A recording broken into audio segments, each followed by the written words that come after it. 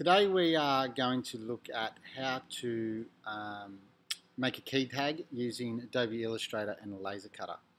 So to start with, students, I'd like you to open up the shared drive on the desktop of your computer or on the desktop of the computers available through the TAS department. Open up number 1, Technology Visual Arts, and then open up the folder that is Templates. Inside this folder you will find the laser cutter template, which is what we're going to use to make a key tag. Today I'll look to make 2 different types of key tags. One using one that will be an etching key tag, and the other one where I'll get the laser cutter to cut out the actual shape of the key tag.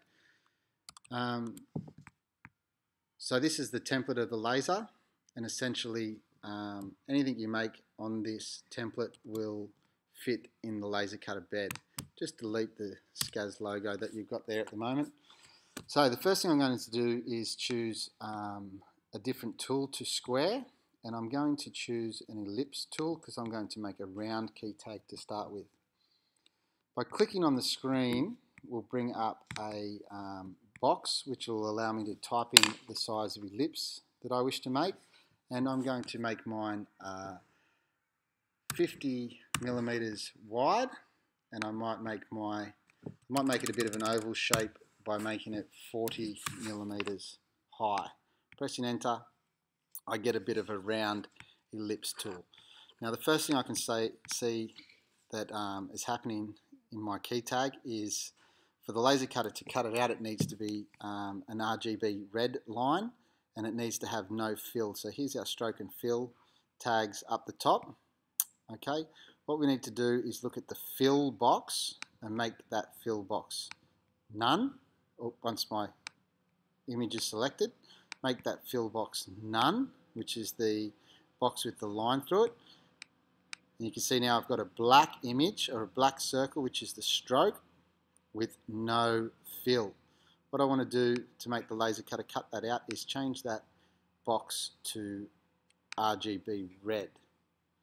Now you can see I've got a red circle with no fill on the inside, which is really important. Now what I wish to do, the laser cutter is very accurate and will not respond to one point. The point under the stroke tab there is the thickness of the line, and for the laser cutter to respond to a line thickness, it needs to be 0.01, as the laser cutter is very accurate. You can see now I've got a very thin, faint line that when I go to print this key tag will be understood by the laser cutter or the laser cutter program. I'm just going to zoom in a little bit now on my circle so I can see it a little bit more clearly. And I'm going to start with putting an image or some text in there. We might start with some text that I will get the laser cutter to engrave or etch into the box. Now what I'm going to do is make that no stroke this time and black fill. Anything black drawn in Adobe Illustrator will turn out, will etch on the laser cutter. Anything red will be cut out. So what I'm going to do in here is write, you can write whatever you like. Dad's keys. I'm just going to put in the box there, and then clicking on the selection arrow can expand and make those more central and a bit thicker. I might even change the font from regular to a bold italic. Okay, going back to the selection tool will allow me to move it around the screen or center it on my key tag. Okay, that's good. I'm quite happy with the way that's turned out. What I might look to do now is possibly put an image on the key tag, which could also be etched into that. So what I might do here is open up Google and Google search an image or something that interests me or Dad, as Dad's a My father's a builder. I might find a hammer silhouette.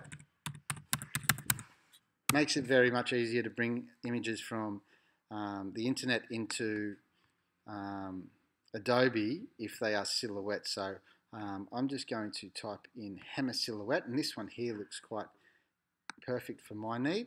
And in doing so, I'm just going to right click, copy image. Then opening up the laser cutter template, I can press Command V, which will bring the image into Illustrator. As you can see, it's brought in a massive image, which is fine. We can shrink that down. Once it's brought in like so, you need to click on this image trace tool and then expand. Really important steps when bringing in images from the internet. Now you can see this image I've brought in has got a black hammer, but it's also got this white background, and we want to remove that white background. So to do that, we go, instead of using the selection tool, we want to swap to the direct selection tool. Clicking on the outside of the image, I can press delete and delete again, and what that will do will remove the white background of the image.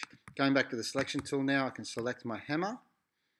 Clicking on the arrow, I can drop it down to a size that fits my key tag more perfectly. You can see by dragging it in, it distorts the image. If you wish to drag it to scale, you can hold Shift at the same time you drag, and it will drag your image to scale. I'll just zoom in a little bit here.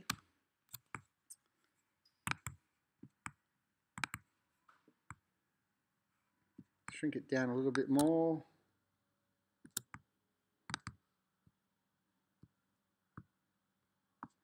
And there we have a hammer now that'll get etched into the key tag. Now, key tag needs a piece of chain or a key ring to attach to it. So in order to do that, I'll need to create a hole inside my key tag. So I'm going to create another circle, which is 6 millimeters by 6 millimeters.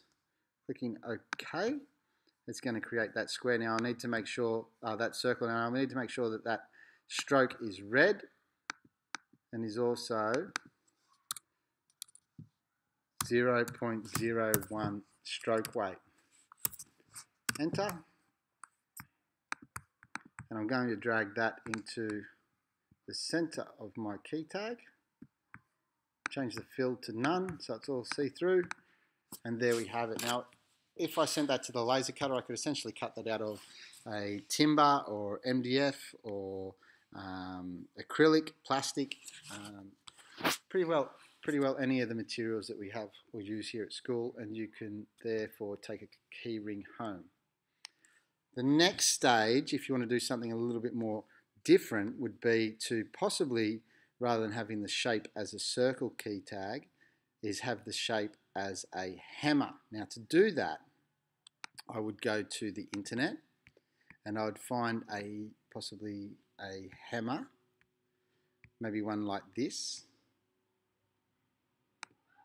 okay, and pressing right click, copy image, and going back to Adobe Illustrator, Command V, again same process we went through before,